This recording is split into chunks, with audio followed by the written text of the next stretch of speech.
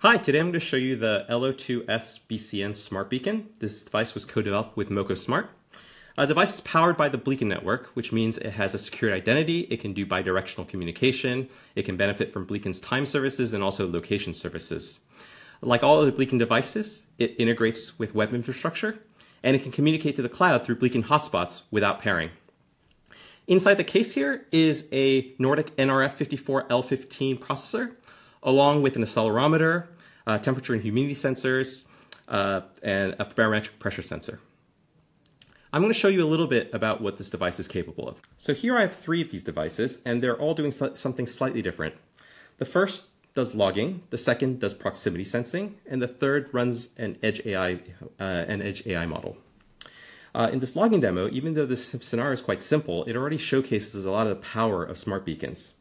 So this device is periodically logging data and storing it so that later on, when it has connectivity, it can synchronize it to the cloud. But even better is the fact that this device has synchronized its time via the Blecon network, which means that each piece of sensor data is timestamped with the time it was taken. This means that aligning this data and synchronizing it with other data sources becomes very, very easy later on.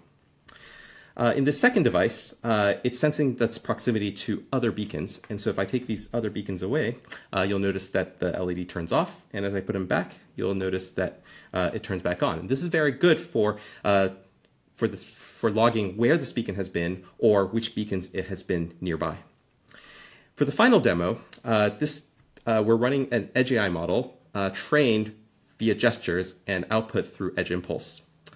If I move the device up and down, you'll notice that the red LED turns on, indicating that the gesture has been recognized and it has been stored.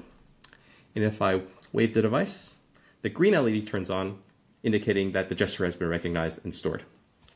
So hopefully this gives you a sense of the power and capabilities of these smart beacons and also of the data that they're able to generate.